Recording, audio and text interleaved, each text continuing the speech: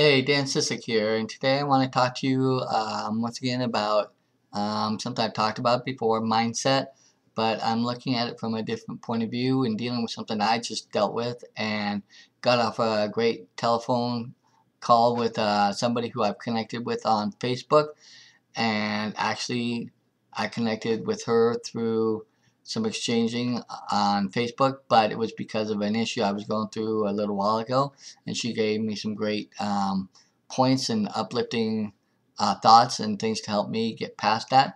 So I reached out to talk to her because right now I'm dealing with some things that we're taught, that they're temporary setbacks or things that, we need to just plow through or get through so that we can help getting to our next level or that next point we want to get. But my issue is I tend to sabotage myself, I think, a little bit, and you may be doing this too, is in your day-to-day stuff with regular life or even with trying to build a business or family, friends. There are things you do, and when something happens or something isn't quite the way you were thinking or planned out.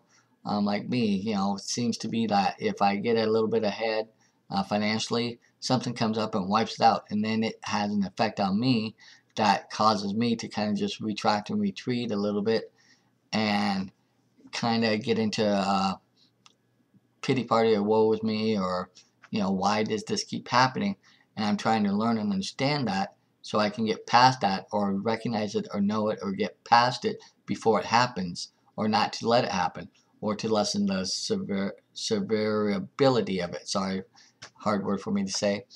um, but in doing that, she gave me a couple great points, and the one point she helped me to understand is, and she taught about a lawn, and where when you're walking across the lawn, how after a while you'll wear a path, and after a while, if you keep doing it, it's going to be a dead path. It's going to not be able to grow anything because it's so worn and doesn't have the things it needs to. Well, that's kind of like how we are with our nature and stuff. 2 years in life growing up, yeah, a lot of our things are set in the first 5, 6 years of our lives of growing up.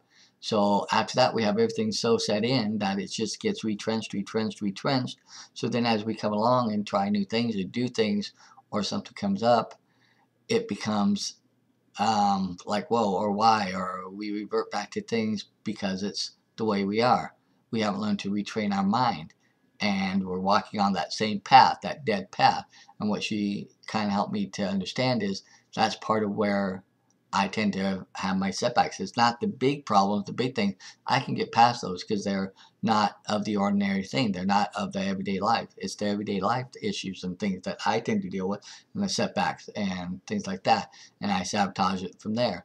So it's in learning how to get off that path and move onto a new path and create, as she says, a new path, neural, connections and pathways in my brain to help override those old paths and detrimental paths in some cases, or things that help keep me from moving forward.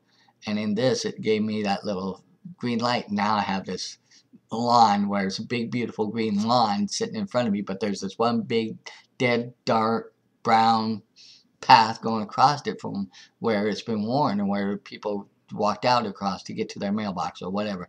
She used that as a, and it's made sense to me. It's like, wow, that's been me. I keep going and I revert to that.